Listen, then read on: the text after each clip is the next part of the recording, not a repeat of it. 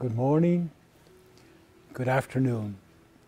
I am so delighted to speak to you today on this 50th Jubilee we are about to celebrate.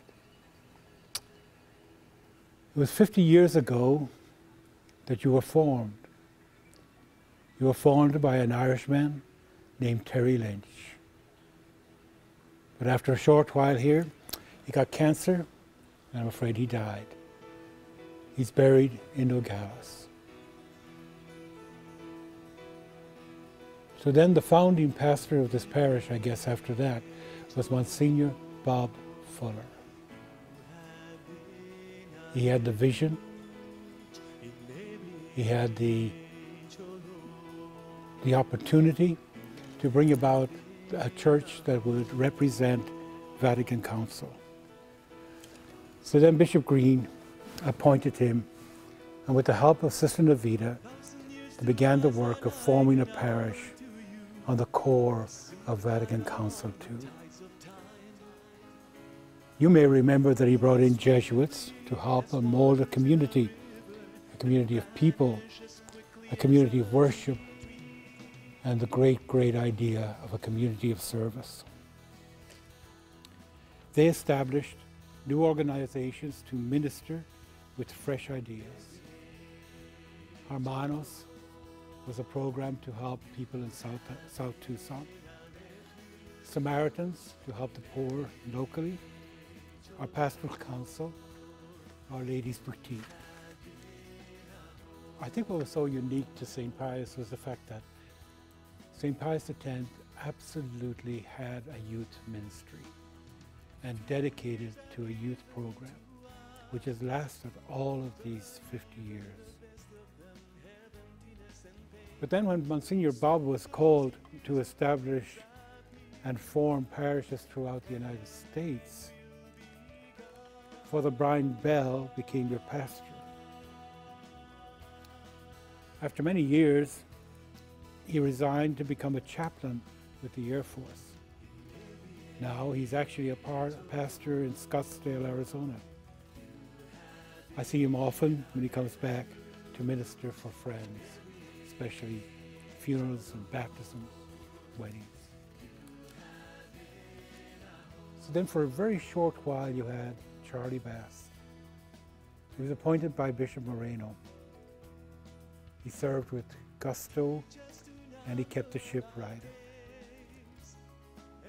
This is when the Knights of Columbus became part of this wonderful community and are right now all among us. I am the fortunate one. I arrived among you in 1992 with a well-established modus operandi. I have felt at home since Monsignor Cahalan introduced me. This is my home. You call me Father. All I have to do is serve, listen, guide, and celebrate the Holy Eucharist with the power that comes from all of you. So how do you want people to feel when they walk into this church after? Oh, I want them to know that they've had an encounter with God through Jesus our Christ. And that when you cross the threshold of this church, especially this one, the first thing you have to do is walk through the baptismal. And then you have to walk by the cross.